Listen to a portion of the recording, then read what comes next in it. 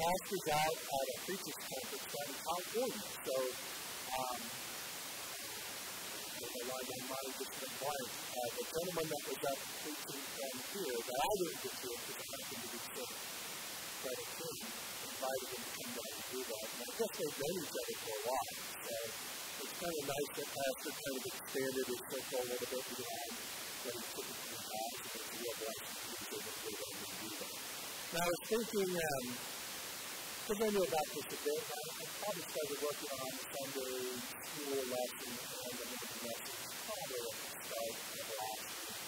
And it's always interesting in the sense that I'm always jotting down some notes on different things and choosing out how to look at the lesson. That would be a really good message. That would be a really good study. And then the week comes along where I actually have to flesh it out completely, and I look at it with a good thing. So I don't have to start over, but every week I do that kind of thing, trying to figure stuff out. But it struck me that there is kind of an advantage. I really like how Pastor does verse by verse, because it lets us go through sections of Scripture that maybe wouldn't be covered if you didn't do verse by verse, because you really can't do that very well. And then jumping around to different things. But also, I guess, makes it a little bit easier in the respect that since you're never sure how long it's going to take to cover something, you just keep moving to the next section right out of time. And hopefully, you don't find them in a situation like we do, where you run out of time and you have to try to stop it where there's doesn't kind of good. But it's a blessing to call that. But sometimes it's a little bit of a challenge. So this morning, what I decided I was going to do was I want to do something kind of different. And I've been thinking a lot about the stuff that I am trying to figure out for myself. So almost everything that I ever teach on or preach on is really, if you wonder where this comes from me, it comes from me seeing something that I'm doing or something I'm not doing that I study because I'm trying to fix it. Because I'm not happy with what I'm doing. I'm not happy with what I'm doing.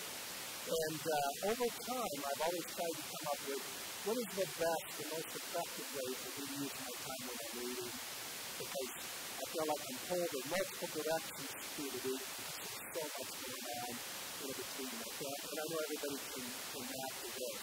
We all have family obligations. We all have work obligations in a lot of cases. Unless you're blessed to be retired. You have all these things, stuff that has to be taken care of around the house that need to be done. And so you want to do all the things that you know you should do. You want to read, you want to study, you want to spend the time in prayer. And sometimes it's really hard to find a way to fit it all in. Because you look at things as blocks of time, and you might say, I want to do some reading, but I only have 10 minutes and then I've got to go run to do this. Or I need to do some reading, but I've got some laundry that I need to get done. I've got to go out and mow the lawn. I really need to straighten out the kitchen. I need to get something ready for the week so that I'm ready for what's going on. And there's all these things always, especially in this time, where stuff kind of pops up. And so over time, I've always tried to figure out, what is a good way for the way my days seem to manifest themselves for me to be able to find a way to address all of that. And so this is a topical Sunday school lesson because Pastor members of this by this stuff. It wouldn't make sense for me to do anything like that because I don't know when the next time I'm going to get to speak with you. So this is topical, kind of on that topic, but the name of the Sunday school lesson is called What Is It Missing? And I think you'll understand that a little bit as we go through. So we're going to start with prayer, and I'm going to recommend that you write something down, or just scribble a note or something. But the goal of what I'm going to give you in a second isn't for you to try to answer the things I'm putting in right now. It's a starting point. And I think that'll make more sense to you as we go. Let's go ahead and open this prayer. Father God, I'm thankful. We had a really nice weekend. What a blessing, Father.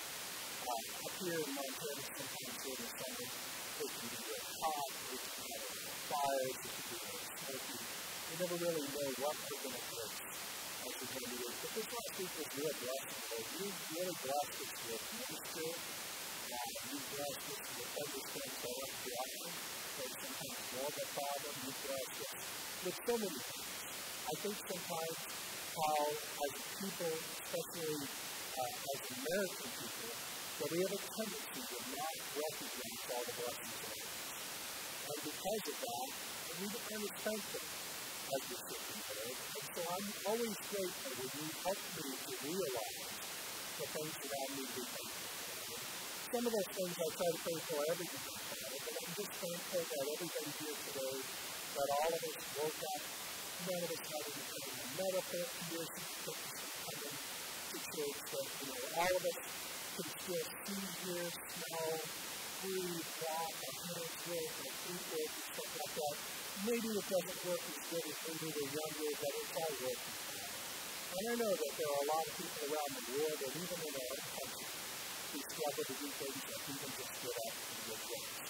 So God, I'm thankful, Father, that you trust, that you've chosen to bless us with that kind of blessing, Lord. And that we were able not only to get up and see and put ourselves together, but that we have a church together. And I'm thankful, Lord, that in this country you can still worship. And there are countries out there where that's not true. So I just pray, because I know that everything really starts by getting a heart and a mind to the right place. Lord, that you will help give us an attitude of thankfulness for all the blessings of you. So you help us to see just how good you really have it. And really, every day is just a little piece of it.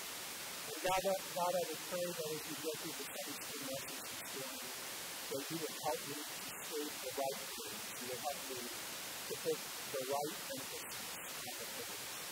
But more importantly, I pray the Holy Spirit will have the freedom to move about the kinds of grace. To touch everybody in the way that they need to be influenced. And I pray that to be applicable to them and help them. And I just ask, Lord, that everything we do this morning will bring you glory and honor.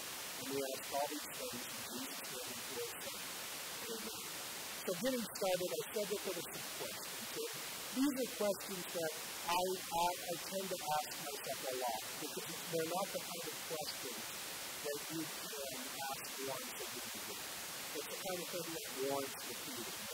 I've always kind of thought that one of the things that really helped me, because my life is such that I can start working on something, and then I get a phone call, and I pull away and say it, or I start working on something, and I remember something else that I said I would get done, something that needs to get done, or that I haven't already done. And so it seems like I'm always kind of bouncing around. Now, maybe that's me. I mean, some people, I kind of have a physical ADHD where I'm always bouncing around from place to place. I mean, that's kind of normal to me. But it can sometimes be a challenge to put everything. So anyway, let's go through the questions and that section. So the first question I'd like for everybody to meditate on, to ask themselves over time, and absolutely do not answer these questions right now. Because it's not about answering the question right away. It's not like sometimes where somebody starts a verse and you get them to think that that's a no that you can't consider. But the first question that we should ask ourselves is, what is my mission? What is my mission? The next thing that I like to constantly ask myself is, where am I in my life? What am I developing? And what do I consider? So, what is my mission? Where am I in my walk? What am I developing? And what do I consider? And we're going to touch on each of those real quick. And it's important to know this, because we're going to look at we're going to quickly go through our position in the body of Christ. We're going to go through our walk in Christ. We're going to talk about our development or growth in Christ.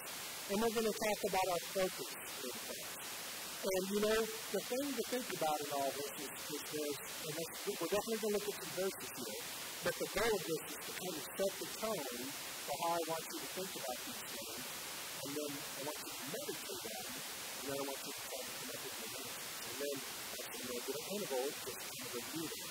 So we all know, when I talk about the body of Christ, we all know that we're members of a body. I mean, most of you have been for a long time. Or you can understand somewhere. And I'm sure you've heard about the body of Christ. The body of Christ is a group of believers. Now, these are saved people. And most of us know this, but just in case you didn't, the body of Christ is comprised of people that accepted Jesus Christ as Savior. It's the church. Right? We're all part of the body. In Ephesians 4:4, it says there is one body and one spirit, even as you are called in one hope of your calling. Colossians 3:15 says, and let the peace of God rule in your hearts, to which also you are called in one body, and be united. I like to take the thing for that. I wish there were more often times we were reminded of people. Right? People.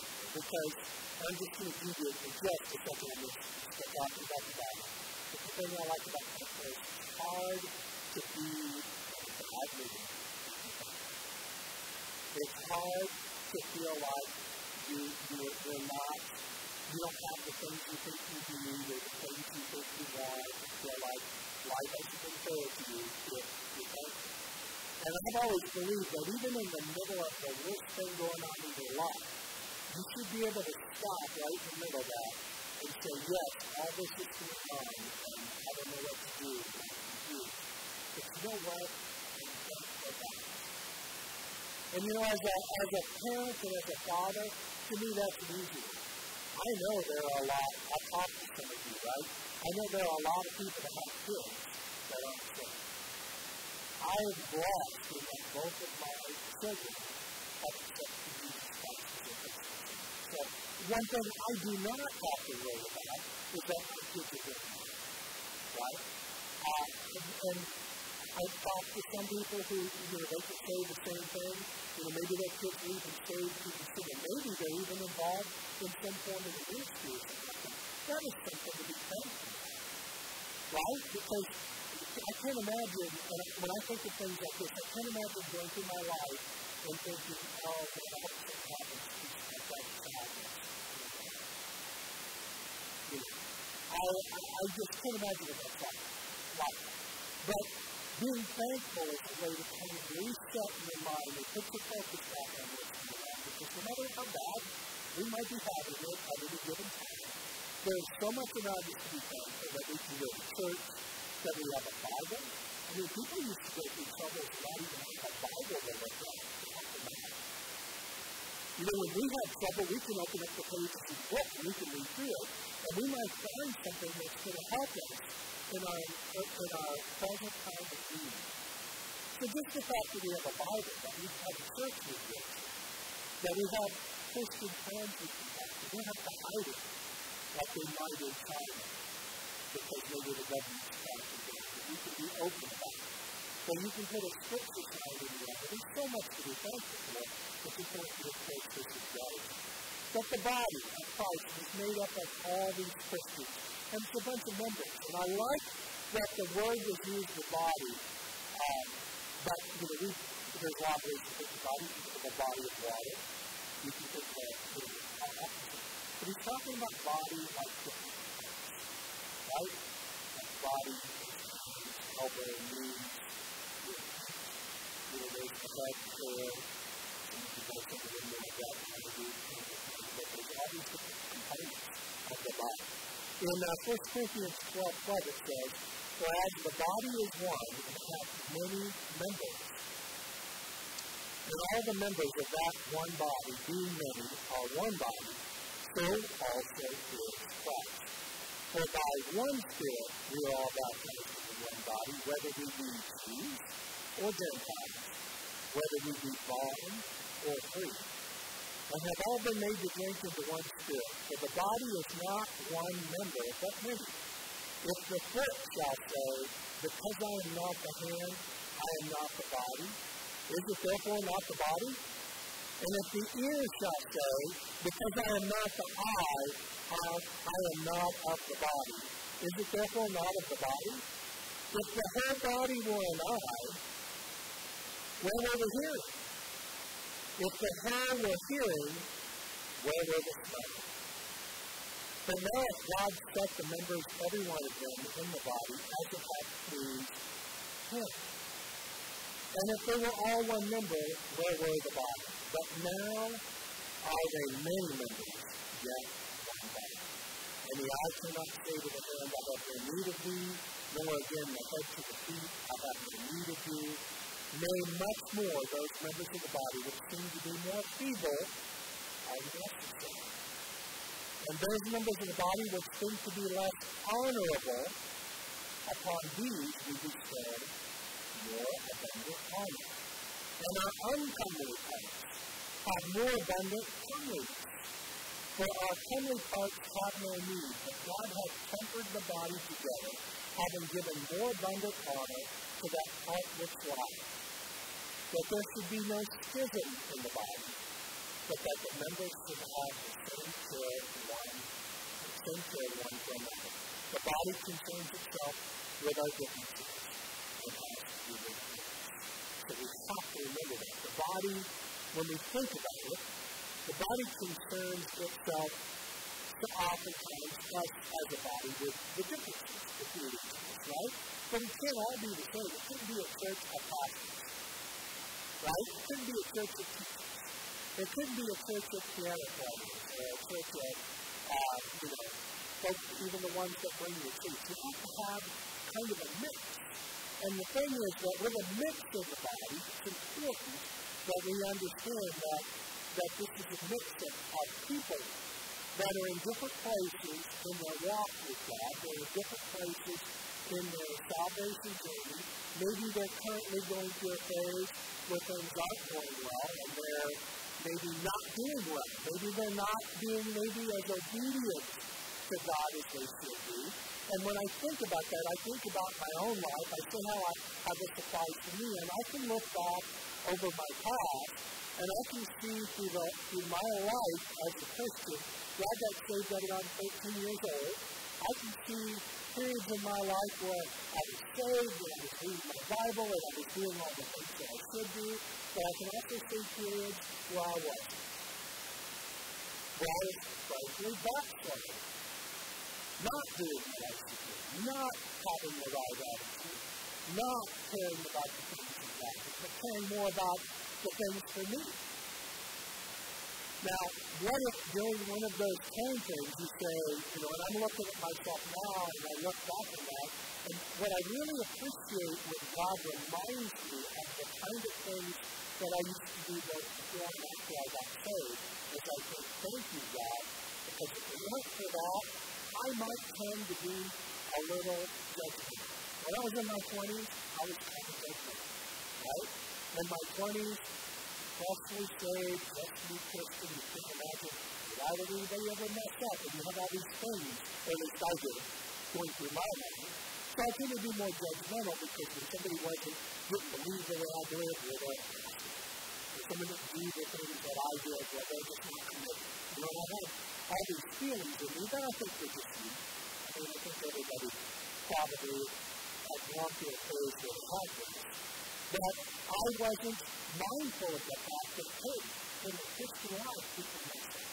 In the Christian life, people go through things. Can you imagine if when you got saved, if somebody sat you down and God took your side and said, okay, now I'm going to tell you everything that's wrong with you.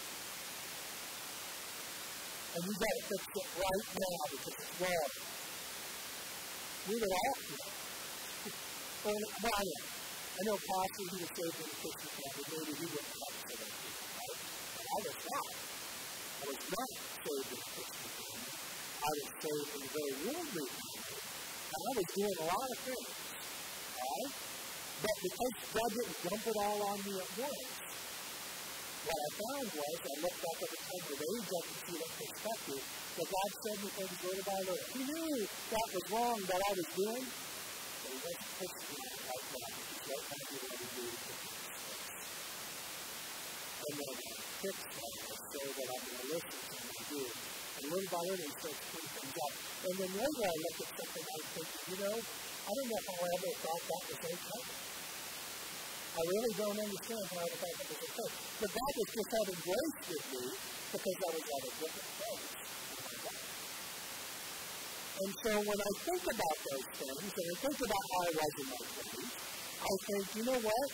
It's good to remember that because sometimes I feel like people can have a tendency to look at the body of Christ and other churches even and say, well, why are they like that? That is so awful that they do that. So you shouldn't do it that way. Maybe God just hasn't taken them through that phase yet to show them that they need to clean that up. I mean, it's possible. I don't know. Right? I'm not saying that God didn't already try to fix it 20 times. They ignored it each time, right? That's possible too, and that would be a problem, right? But it's possible also that God just isn't dealing with that with like that because they're on a different path or they're on a different path. So we have to understand the differences in one another. We have to understand how that impacts our walk. The Bible says in Ephesians 5:1, be ye therefore followers of God as dear children, and walk in love, as Christ also hath loved us, and hath given himself for us an offering and a sacrifice to God for a sweet-smelling savor. And I try to think about that. I think about that. I know, I'll tell you a little bit about me. I like to tell people where I live my attention. I do it work out. I tell them at work and say, everybody that I work with, I say, the thing you have to understand about me is you have to understand I'm an optimist. I said, I won't underestimate the amount of time it takes to do everything because I think it's too much to do. That's how some people work. I'm trying to build in the church, but I have a tendency to be very forgiving because God has forgiven me for everything. He's forgiven me for everything. So that when I think about all God has forgiven of me, I tend to be very forgiving of others. Almost to the point that I have to be careful that I'm not expecting enough from others. But that's me, because of what I went through in life. And I couldn't see how I could live with myself if I was too harsh on somebody when God was so good. And so that's me. I'm going to tell you that about me. If you talk to me, you think, that ought to bother my feeling. Maybe you're right. That is possible. I do understand it. And that's the thing I ask them. Am I being too forgiving? Am I being too relaxed? Still, I think I should. But I have to tell you, in my life, when I thought that, when I sought advice from people, the people I respect, and they've advised me to take a harsher stand at things. Sometimes I don't know that way. I'm telling you, it's not really good. But at the same time, I'm not saying I'm going to do it. But I have always thought, I look at how Jesus interacted with people. Jesus would be hard with people, but he would be hard with people that were religious leaders that would take people back home. He was very forgiving with sinners. Now I don't know what would happen if he was working with a sinner with respect to rejecting. Well, actually, we do know what's going on because it's God in the flesh. And we know if he keeps rejecting over and over again, yes, there's a point for that. But that's the point that he reserves, I've always thought, for himself. Right? He reserves for himself the ability to say, that's it. For us, we see and understand that we need to love him. We need to understand that we can't like God, I can't look and see what a person is going through. And I can't, based on that information, understand anything.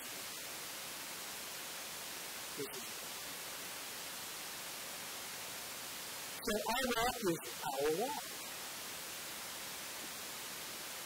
You know, it concerns itself with what God's dealt with us on. It's not the same for everybody. I have family members that I pray for. I'll tell you what I do. I have family members that kind of believe things and I have a hard time doing that. And I want to see how God is going to pretty much everybody up here that oftentimes the people in their family. Why? Because if it's belief things that I just don't even understand. Right? And I don't know if anybody else is in that situation. If you are, then you absolutely know what I mean. But if you're not, that may be kind of stuff. Maybe some of you are blessed to be raised in Christian families that have good values and stuff like that. That might be the case. It wasn't happening, right? And I spend a lot of time going, I don't know how this person treats it this way. Right?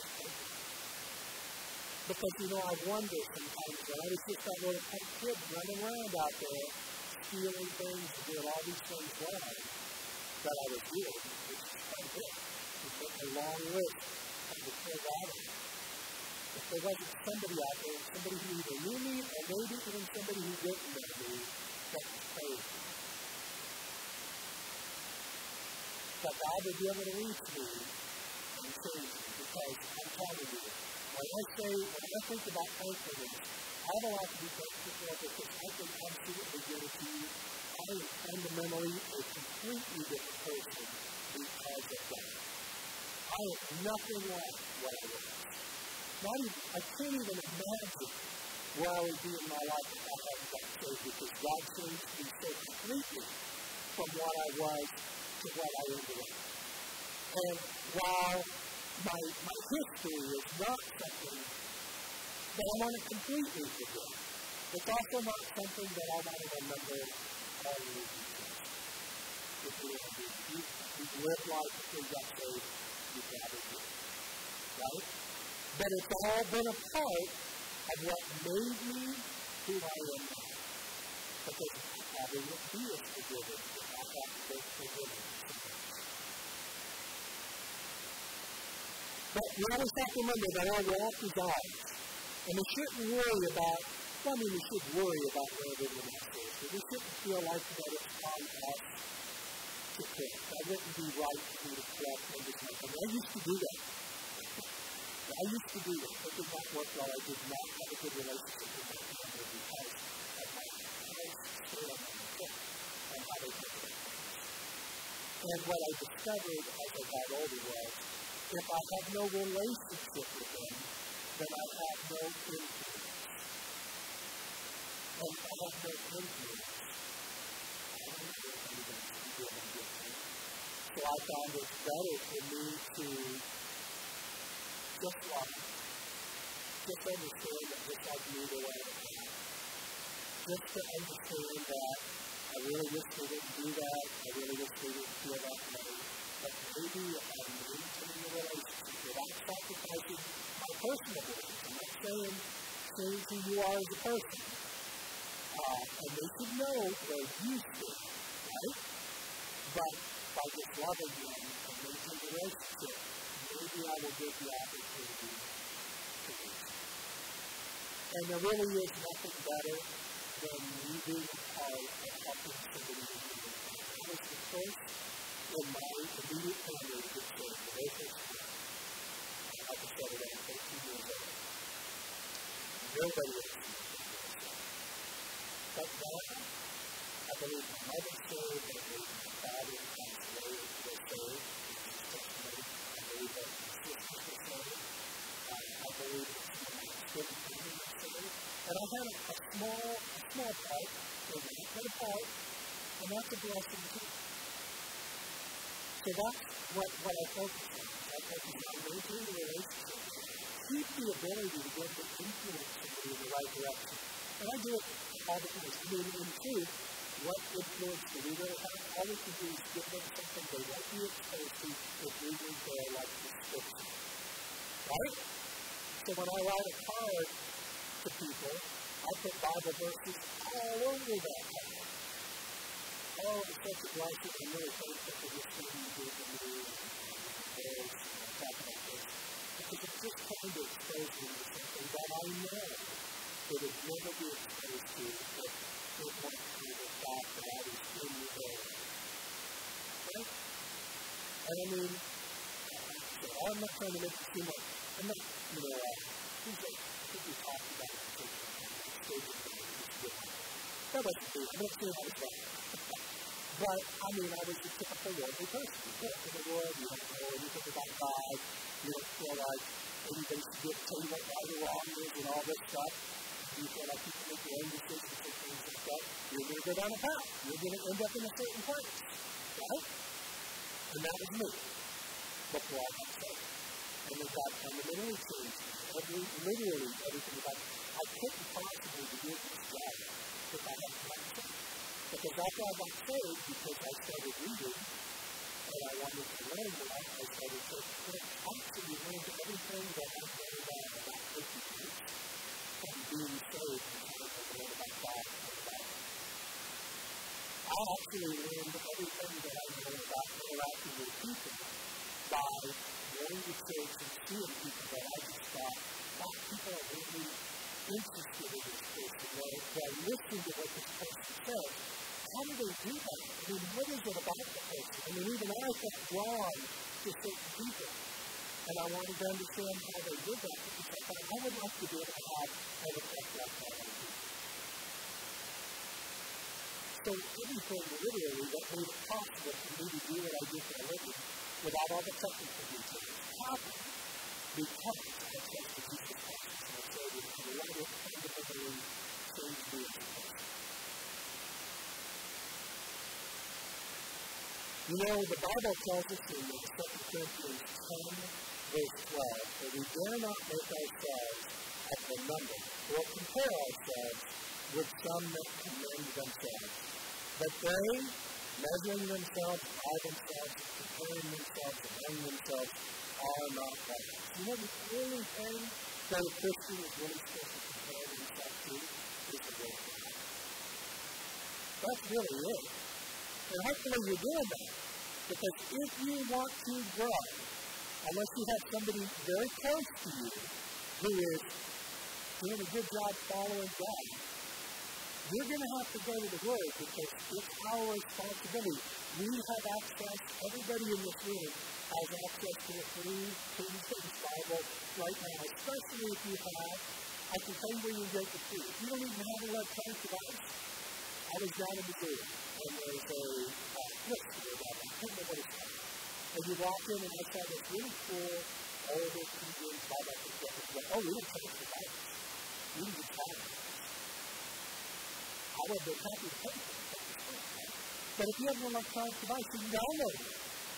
You can download someone reading the King James Bible to you. We have no excuse for not letting the Word of God be elected. And let's remember that with everybody being in a different place, and maybe God is preparing, just like God was preparing me, I think, for something different than other people that I know that got saved too. And some of them went similar paths, but they ended up in very different places. God has that long-term view, right? He doesn't look at where we're going to be in a year. He looks at where we're going to be in 20 years. And so we have a long-term view of me that would make it possible because of things going on that I couldn't possibly have anticipated to where I would end up where I ended up today. But somebody else who got saved at a similar certain time to me was on a completely different path that was God was using for something different. So I've learned to let people walk their own path, and I've learned that if the devil is a discourager, then my role should seek to be to encourage people in their walk and in their discovery. Help them find the path that they are. Encourage them to do it. Because I can't count on, just like with my family, I can't count on that they're going to read their Bible. Because I can. Someone can even tell you, oh yeah, I read my Bible every day. But that's not true. Right? So you may be all the light that that person is going to be. And if Satan is about discouraging, then I want to be on the other side, and I want to be about encouraging.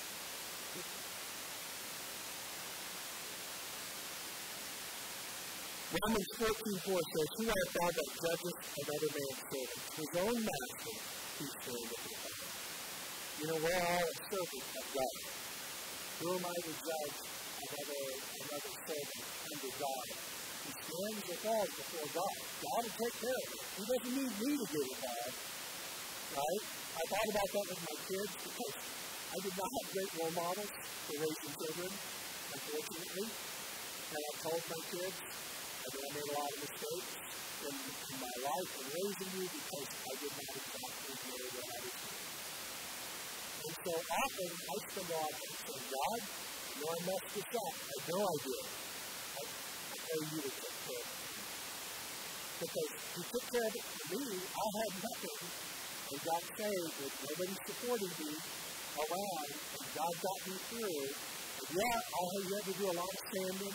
He had to scrape off a lot of rough edges and stuff like that. He had to do a lot of work on me. But he got me where he needed to. So I feel like, well, I failed with my children. I would give it to God and let him understanding that I will do what I need to do. I'll do the best that I can. But I am an imperfect person. So I need that assistance from them to make it happen.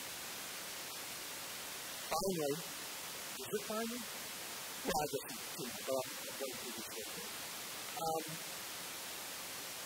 Where are you with your development? So all of us should be seeking to be doing more. I mean, the little part that I told you to help me with the message is, don't die, baby. Don't die, baby. Don't die. You know what I mean? Develop.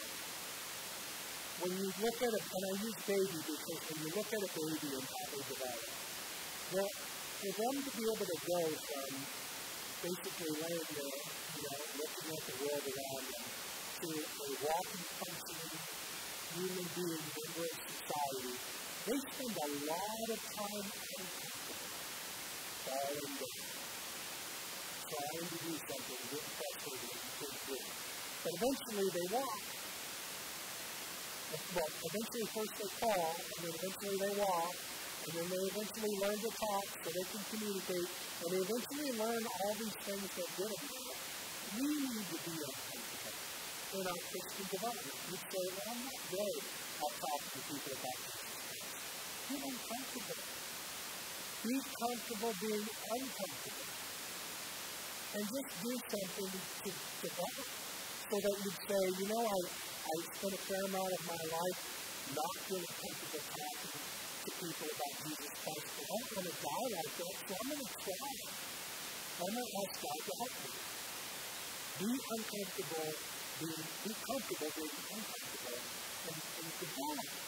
Find things that you can do to be a better Christian than you are right now.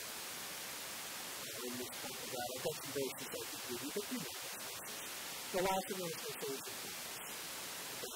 What do I mean when I say focus? I mean, keep your focus in Christ. Be aware of what the focus is. All of us start to look at those baby development process with a focus on what we think, what we think, what we feel, what we see as a world of it. But hopefully, when we're done with this one, hopefully our focus is no longer just on ourselves, but hopefully our focus is on certainly if you have children, I'm sure that's why it's great when people have children. It draws that. It's hard to be selfish and be abusive parents because you have to be focused on your children. You've got to want to give them something. Right? So get that focus out there. In 3 places, we're going through these little things. Jesus said, in Matthew 22:36, he said, Master, what is the great commandment of the law? Jesus said unto him, Thou shalt love the Lord thy God with all thy heart, with all thy soul, with all thy mind. This is the first and great commandment. And the second one is like unto it, Thou shalt love thy neighbor as thyself. You are in there anyway. And these 2 commandments from all the law and Christ Jesus. That's good part. Romans 13:8. Romans 13:8 says, Owe no man anything but to love one another. For he that loveth another hath fulfilled thy law. For this, thou shalt not commit adultery, thou shalt not kill, thou shalt not steal, thou shalt not bear false witness, thou shalt not covet. If there be any other commandment, it is briefly comprehended in this saying, namely, thou shalt love thy neighbor as thyself. So Jesus said it, Paul said it, In Galatians, he said, for all the laws are fulfilled in one way, even in this. That's what my neighbor does. Even the tribulation state. Go to James. James 2:8 says, if you fulfill the royal law according to the scripture, thou shalt love thy neighbor as thyself. So how can you do that in that case? Of course. Number one. Of course. Like Pastor said, Jesus Christ, others suffering, that's it. That's the answer. Now I'm going to close with this final thought. I talked about how I do my Bible reading and study for my crazy spiritual life. I always try to start by earnestly seeking something. I want to know the answer.